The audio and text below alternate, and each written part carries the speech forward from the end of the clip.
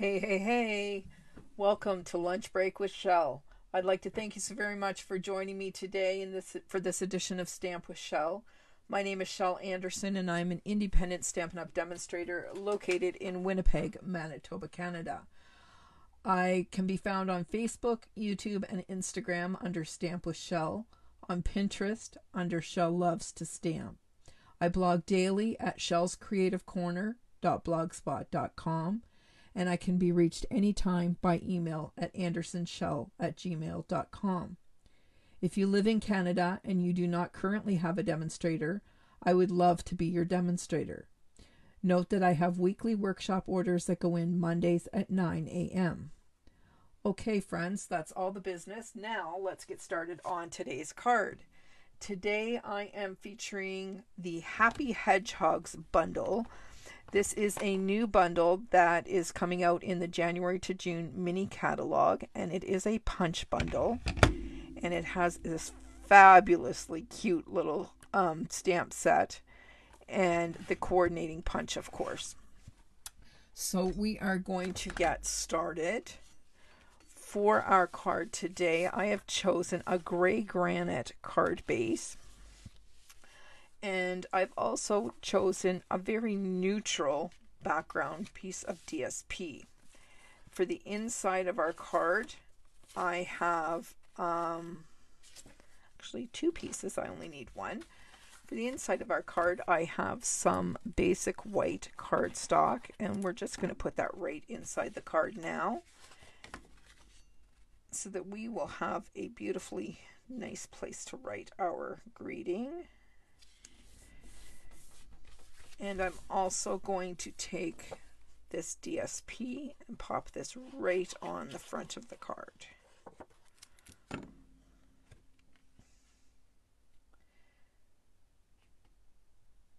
So far it's a pretty somber looking card, but we are going to dress that up with color. That is for sure. I have a 3 1/4 by 3 1/4 piece of DSP and a 2 3/4 by 2 3/4 piece of basic white, which I have stamped the greeting, "Finding a friend is the best discovery of all," in real red ink. And I'm just going to layer these two together and center that up the very best that I can. All right, and this is going to be put right fair at the top here. Just trying to make my borders the same on each side and the top. And this one's quite helpful because the dots were able to help me on this card. All right, so we have our card base all set. I have pre-stamped and pre-colored some of the images, but I have not done our little hedgehog.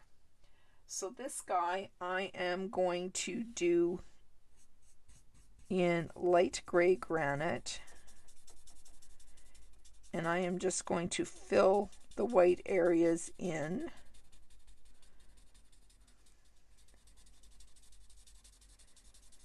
And I think I'm going to do his belly lighter, because I don't want him to be too dark.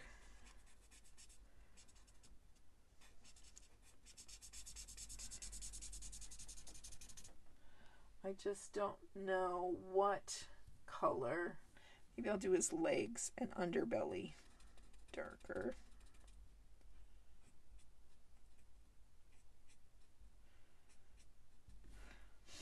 Look at that, a 3-legged hedgehog. Now let's go for, I don't know whether crumb cake's going to be too dark. No, I don't think so. This is light crumb cake.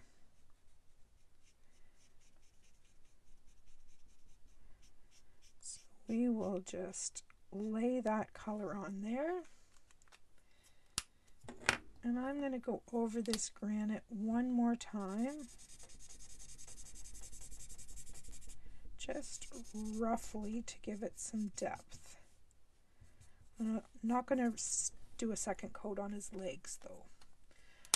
All right, so now we can bring in our punch and we can put this little guy right in and punch him out. Well, maybe we can. There we go. Giving me some grief.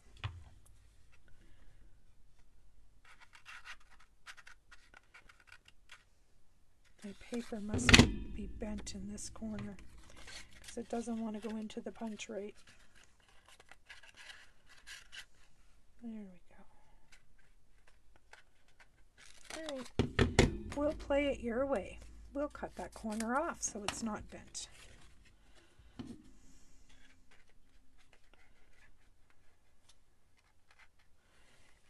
Sorry, I was off camera there for a minute.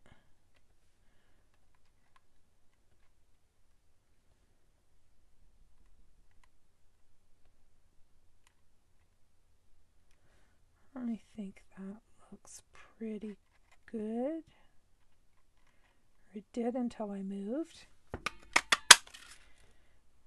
All right, there is our cute little hedgehog.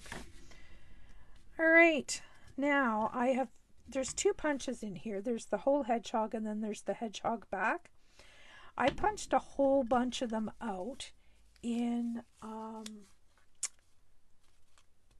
Pear Pizzazz, and then I just took a sponge and I inked them, and I'm going to use them for grass, like grassy knolls, and I'm just going to cut. You'll notice the shape of those there. I'm just going to cut them off and nobody will be any the wiser.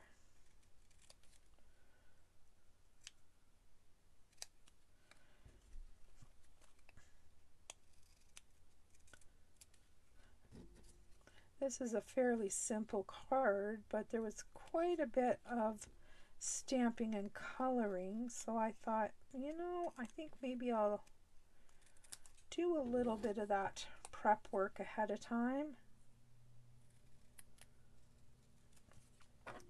Here we go. Let's get all these bits out of here. All right, so my plan is that we are going to build a scene right like so.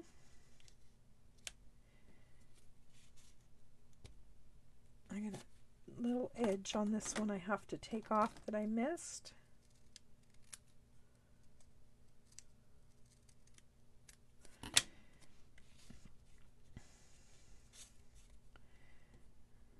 And then, so I think I'll put those three in, just like so.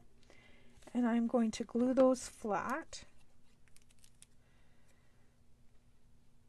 And I just want to make sure that I cover the bottom corner so that the blue doesn't show through, if you know what I mean.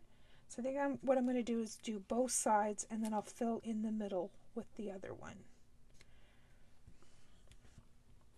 And then I think, check that out. That's pretty cool. I think we're going to grab this little grass stamp and we're going to stamp some grass. And let me grab a small block and the Pear Pizzazz ink. So we're going to put this little guy here, but I want some little detail grass.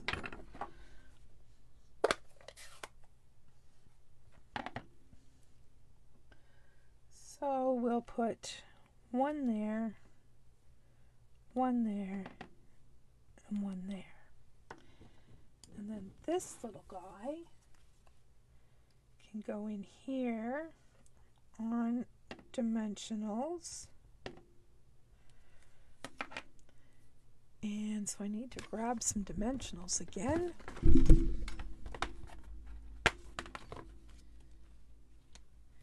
I'll flip him over.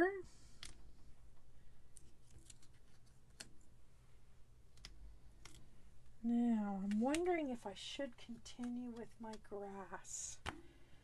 Maybe I should put one more in here before I put him on. I think I will.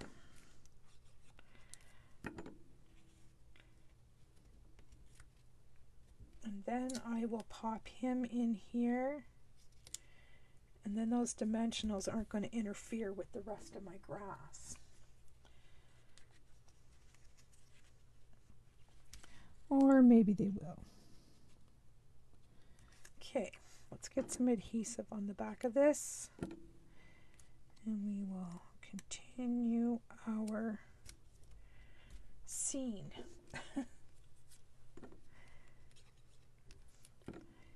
And to go down to cover that blue. And I have one more piece that I will kind of stick in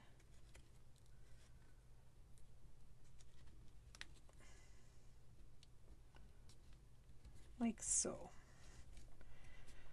All right. Now I'm going to put a couple little more sprouts of grass here and there. And I think that will do that. Now I've pre-done some of these mushrooms.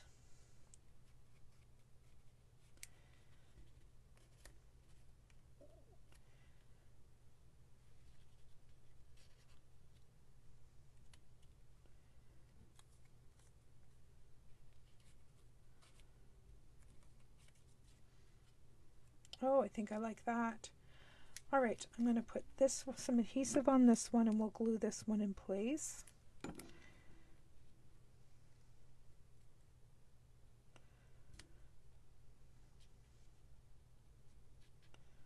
There we go.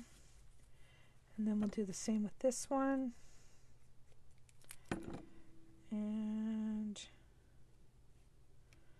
just kind of layer them a little wee bit. And we'll just tilt them as we need them tilted. And we'll put one over here on this side.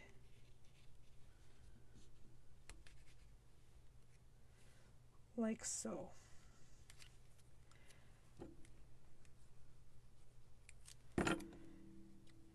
And slide this in behind, but over there. Isn't that cool? All right, I think I'm going to take this little guy here and put him on the inside of the card. Right down here at the bottom. There we go. And then I've got this little butterfly. I'm not happy with the way this is happening. This is too high. There we go. There we go. Was interfering with the words and I didn't like that. And now I have this little guy. I think I'm going to put this little guy up here in the corner, just like that. But I'm going to get a mini dimensional to put him on.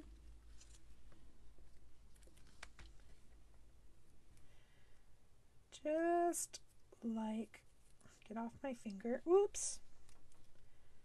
Just like so. How cute is that? There's only one thing I wished I had done, is I wish I had to put a ribbon across this panel. I really do, because it would look really sharp with the ribbon down here. Well, we can't do that unless, what have I got here for ribbon?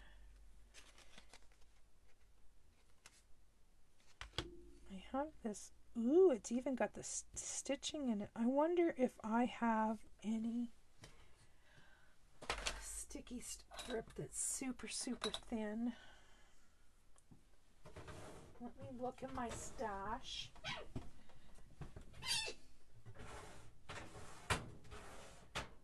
Because I don't think glue dots will hold it. Oh, I do too. This is a blast from the past. Hope it's still sticky. I don't think glue dots would hold this in place right. Oh, it is nice and sticky. All right, I am going to flip this ribbon over and attach this to the back side. And then I'm going to snip this off. I'm going to put that back in the bag because it's nice and sticky. I guess it's probably because the air hasn't gotten to it. All right, now I need to cut this so that it is the right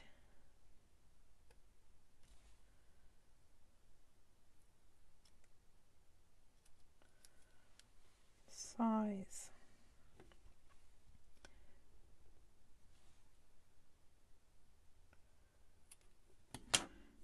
How well did I do? Look at that! Woohoo! All right. Now, let's see if I can get it down straight.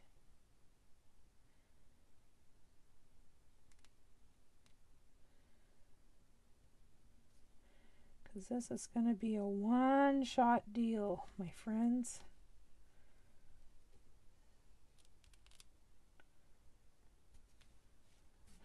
Not too shabby. There we go. Now, I don't know whether I want a bow or not. We can try it. And if we don't like it, we just don't put it on. Here's that bow maker tool. I love the blue, the balmy blue and the red together.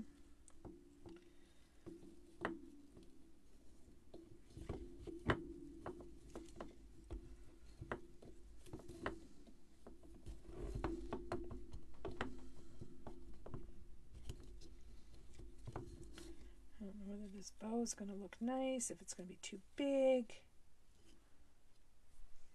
What do you think? What do you think? I think it's okay. It would be fine without as well. Or do we just want a knot?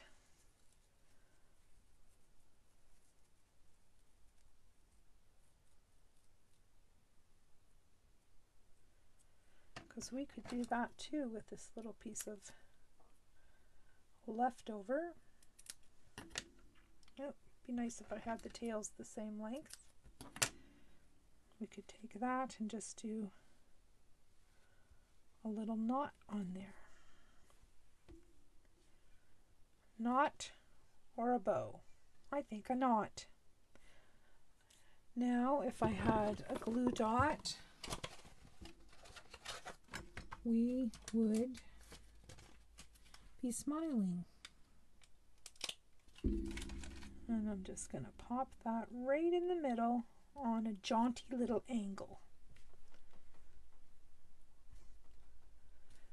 There we go, my friends. That is our Happy Hedgehog bundle card. And very, very simple. The only time-consuming thing was the coloring of the images. How cute is that? Now this bundle is found on page 64 of the mini catalog, and the inspiration for this card was found on page 79 of the mini catalog. So check that one out. All right, my friends, that's it for today. Thanks for stopping by for Lunch Break with Shel. Bye-bye.